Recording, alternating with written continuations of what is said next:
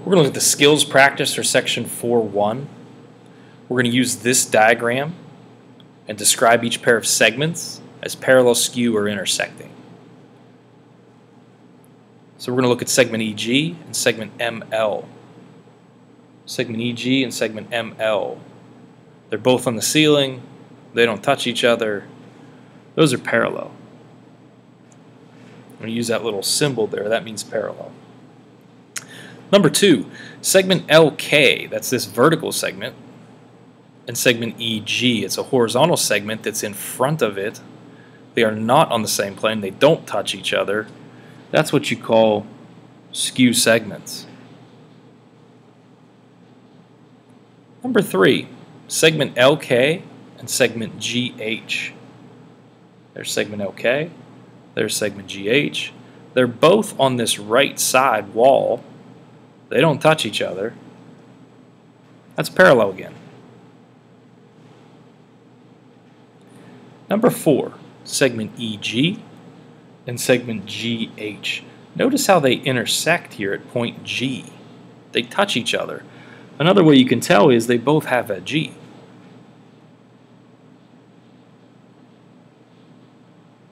So those are intersecting segments. Number 5, segment JN, that's this one, and segment ML, that's this one. These are in two completely different planes. They're going in different directions. They don't touch. That's skew segments.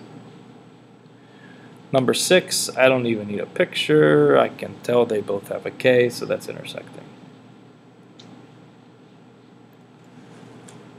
Okay, so there'll be a small section like this on your test, just identifying the pairs of segments, parallel, skew, or intersecting.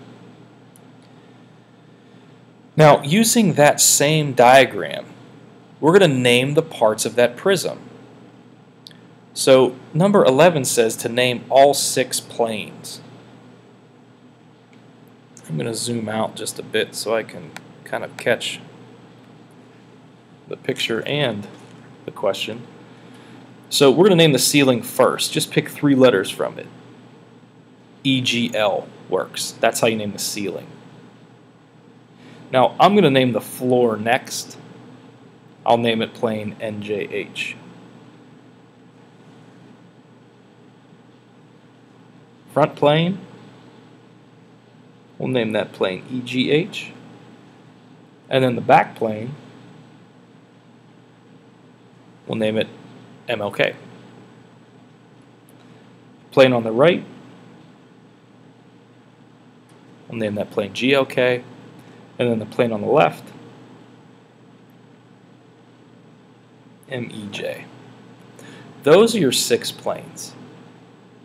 For number 12, they want you to list all the pairs of the parallel planes. So for example, ceiling and floor, front wall, back wall, right wall, left wall.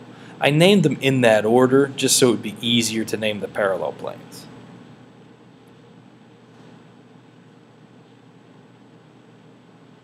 Those 2 planes are parallel. That's the parallel mark in between them.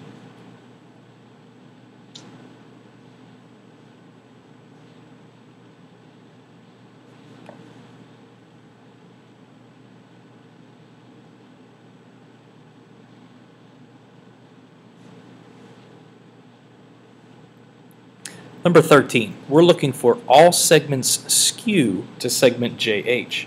So here's segment JH. We want ones that are skewed to it, like segment LK or segment MN. Those are 2 segments that are skewed to it. Now there's more. Segment GL is also skewed to it,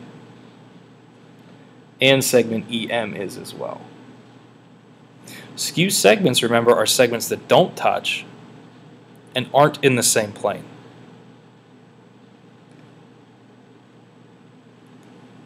All segments parallel to segment EG. There's 3 of them. We'll have one here, here, and here. So that's segment JH, segment NK, and segment ML. Number 15. All segments intersecting segment ML. Find segment ML. The ones that intersect it will be the ones that touch M, those two, and the ones that touch L, those two. So that would be segment EM and segment MN, also segment GL and segment LK.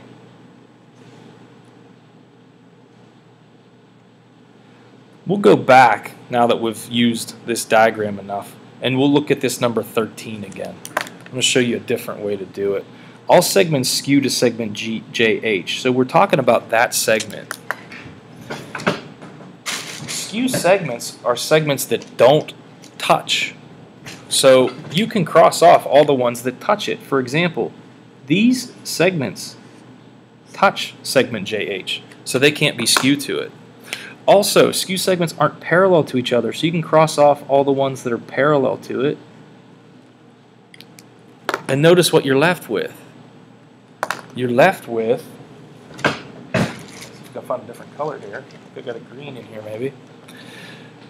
The green segments are going to be the ones that are skewed to it, because this one doesn't touch it and it's not parallel to it. This one doesn't touch it, it's not parallel to it. And same thing with these two.